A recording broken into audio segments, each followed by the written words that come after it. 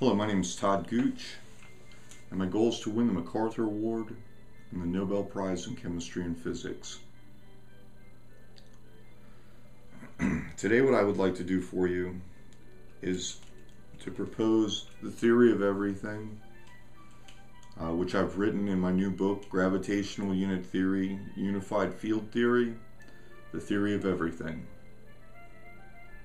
It's available at my website, gravitationalunittheory.com, and also through Amazon.com.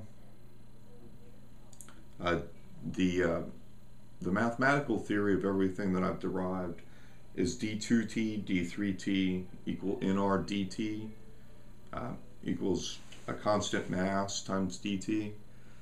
And what I would like to do is to do a sample problem for you, which again is in the book.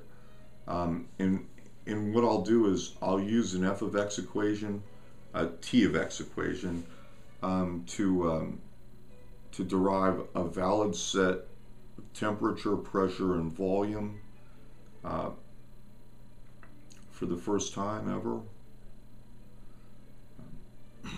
So let's begin. Let's use t of x equal to 3x cubed plus 5x plus 2 as an example. I use this example because it gives an absolutely 100% correct result to 9 digits past the decimal as far as the standard deviation goes. Because of one of the little mathematical tricks I use in my work to simplify the mathematics.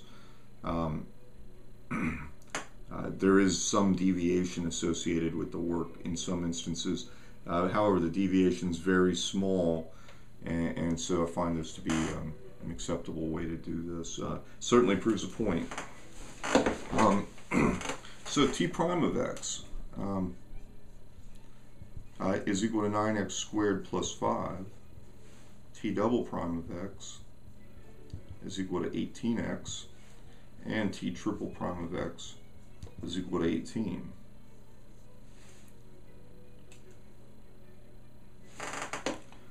Now, let's go ahead and substitute these in.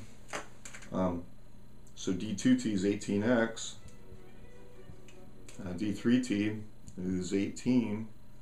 This is equal to the constant mass times the first derivative, which is 9x squared plus 5.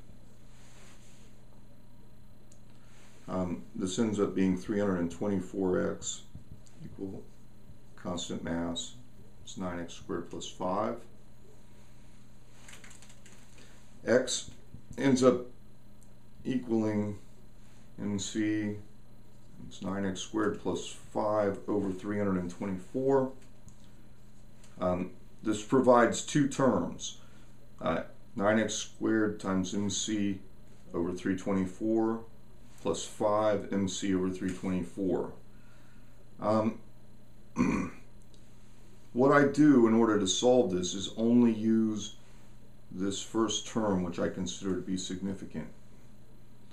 The second term I omit for being insignificant to the equation, and it simplifies the math greatly when I do this.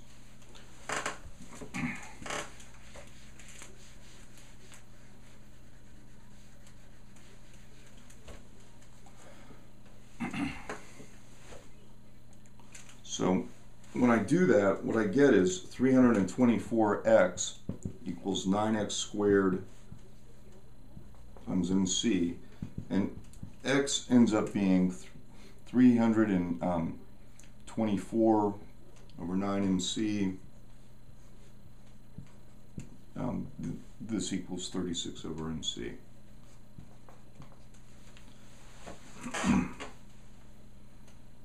So this is our answer here, 36 over the constant mass. So this is step one. This is the end of step one.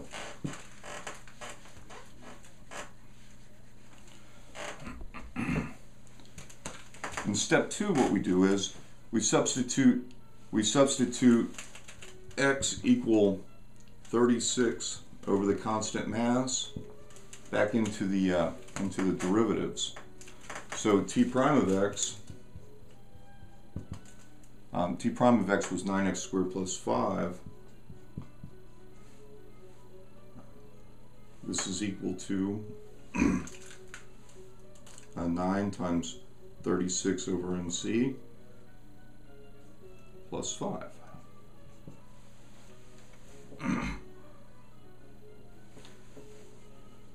T double prime of x is 18x, and this is equal to 18 times 36 over the constant mass. And then t triple prime of x was equal to 18.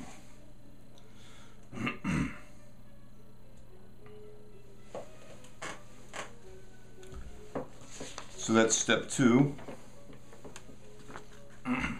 Step 3, what we do in step 3 is we plug the we plug in for the mass, and see we use the value for R, 0.08206 liter atmospheres per mole Kelvin.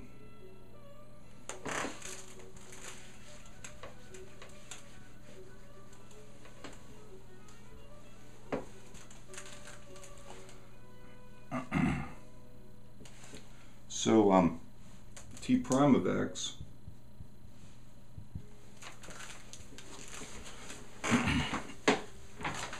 t prime of x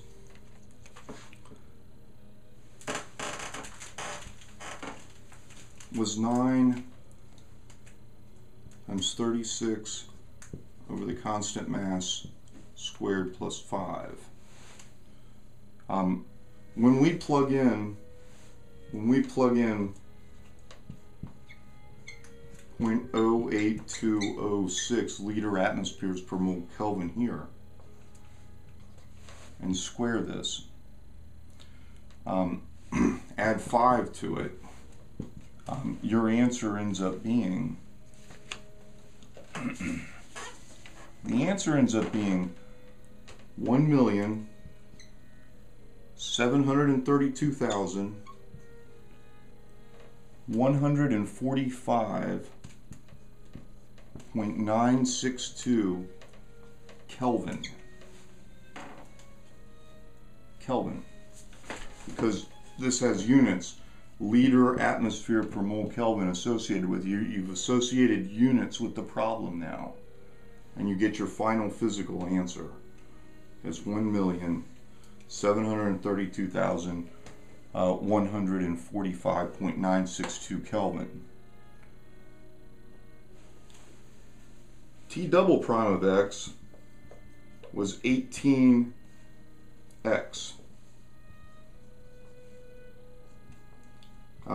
That's 18 times 36 over the constant mass. When we plug in 0.08206 again here, what we get is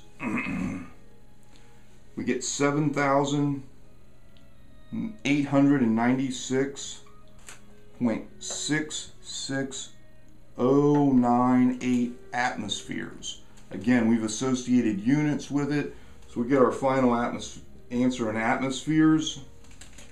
And then the last t triple prime of x was equal to 18. Well, that's 18 liters. There's the answer.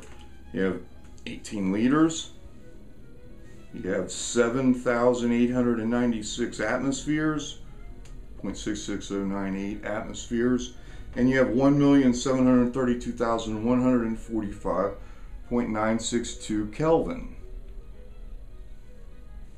There's your answer.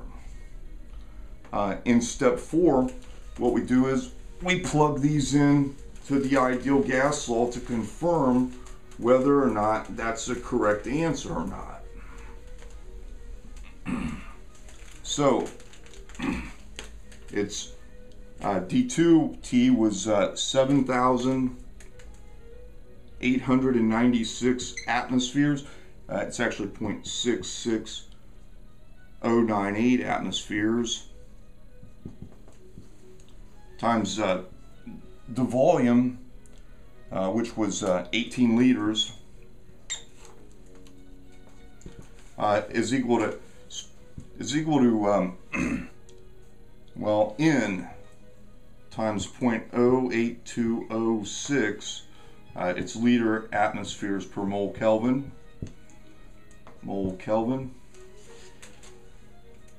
Times, well, it was 100, or it's actually 1,732,145.962 Kelvin. When you do this math, the number of moles comes out to be exactly 1 mole to 9 digits past the decimal. 3, 6, 9 digits. 1 mole right on the dot. And that's how you can tell that that this is correct, is because the number of moles comes out exactly even. Now sometimes, because I use that, when it comes out exact to 1 mole with 9 digits past the decimal, but in some instances there's some deviation in this, a slight deviation, and it's accounted for by the little mathematical trick that I use to actually make the the math simpler here. But nevertheless, this is the final answer. So our final answer came out to be the pressure was equal to 7,896.66098 atmospheres. The temperature was 1,732,145.962 Kelvin. The volume was 18 liters. And the number of moles worked out to be exactly 1 mole to 9 digits past the decimal. That's the theory of everything. When you can derive pressure, temperature, and volume sets that satisfy the ideal gas equation, then you have the theory of everything. It's contained in my new book, Gravitational Unit Theory, Unified Field Theory, The Theory of Everything. That book can be found at gravitationalunittheory.com. And my personal goal is to win the MacArthur Award. My contact information is at gravitationalunittheory.org. My name's Todd Gooch, and thank you very much for your time.